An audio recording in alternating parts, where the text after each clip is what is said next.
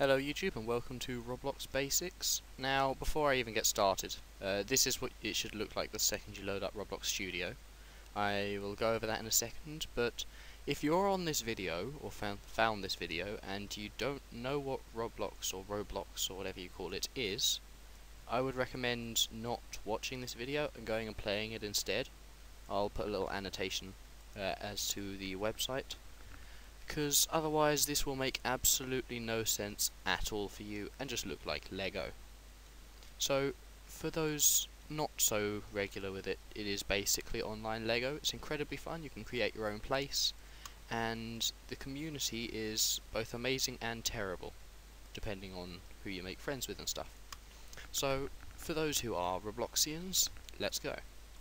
Very first thing you should see when you load up is this. Grey base plate, little toolbars up here, and place one. You might not have all of these, in which case just enable pretty much every single one, except these ones of course. I don't have these, what are you talking about?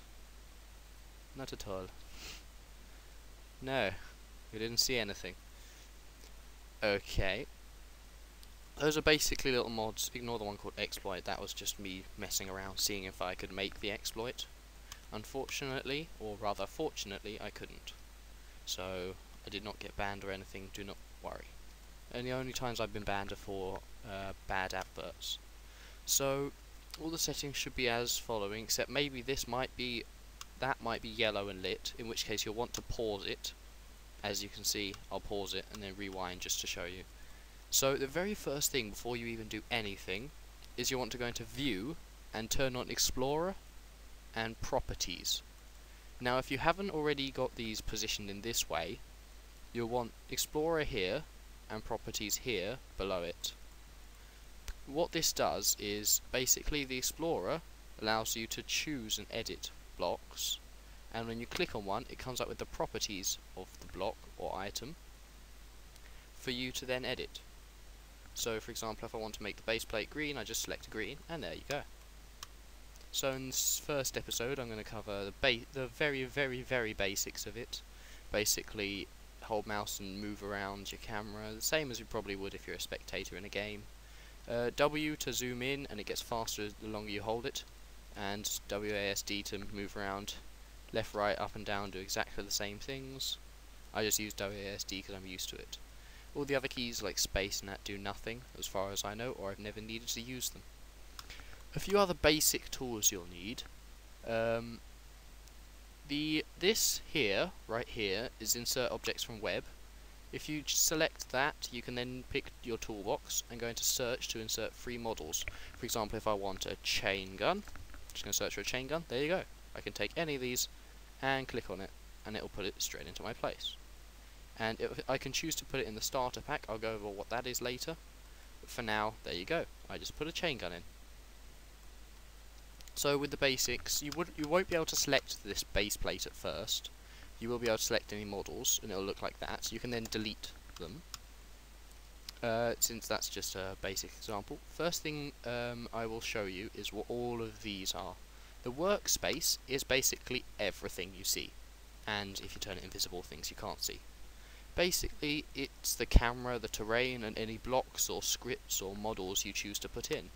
The players, we won't fiddle with that at all in single player or testing mode or building mode, for example, since that's basically what manages the players. You'll only need to cover that in scripting, which I won't cover during the basic tutorial. Lighting is a place where you can store its actual use is to determine the lighting and time of day, for example. So I'm just going to set the time of day to midnight, and there you go. Now it's midnight. So the original setting's 14, 2 o'clock in the afternoon. All the rest of it, you can change the ambience, so I could make the whole thing yellow, so now every block or anything I do will be yellow, but you really kind of don't want to do that. So I'm just going to set it back to its base value of around that. It's 170-ish from what I remember. Basically, if you want to get a model and get it so that a script will insert it later, for example in a tycoon, you can put the model in the lighting, it will be invisible and it won't interact with the actual player when they spawn, but it will still be in the game, so you can still edit it and stuff. Starter GUI, or starter GUI, is for these things here. These are ones I have inbuilt into my studio, like the one over here which comes up with a giant GUI, the one over here which comes up with little scripts you can execute. Those are GUI, game user interface or something, and that's where you put all the GUIs that you want your player to start with. Starter pack is where you put all tools or weapons or items you want your player to start with, so those only use for those. Debris, I have never bothered with this.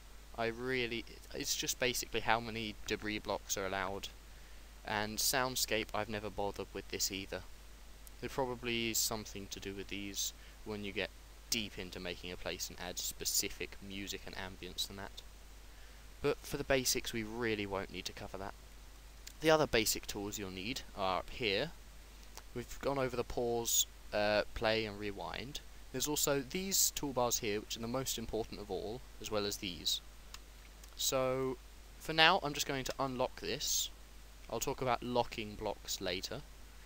But now I can select it, as you can see by the little rim. It glows.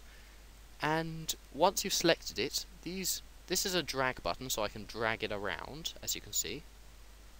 This is a move button, so I can move it along its hinges without actually changing the size of it.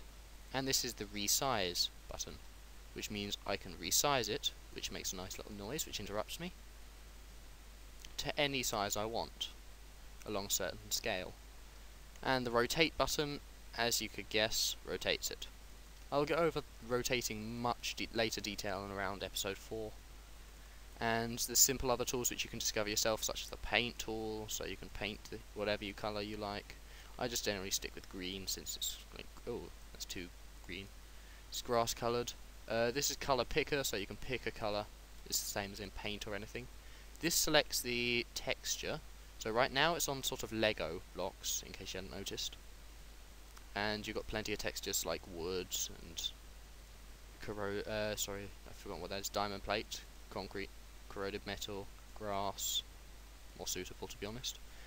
This selects the indents, which that's more to do with welding and that, and I'll go over that in later detail some other time. Motor, hinge, and terrain. I'll go over terrain in a later one as well. So that's all the basics you'll really want to know. Everything else here, I don't use any of those except these, which are the Explorer and Properties windows. That's a little shortcut there, actually. But that's pretty much all you'll need to know for now to get yourself started in your editor, and the basic tools that you'll use and what each of these does. The Properties simply comes up with the stuff that you can edit, so I can change the base plate size over here, which I'll go over in the next episode. Thanks for watching, and continue on.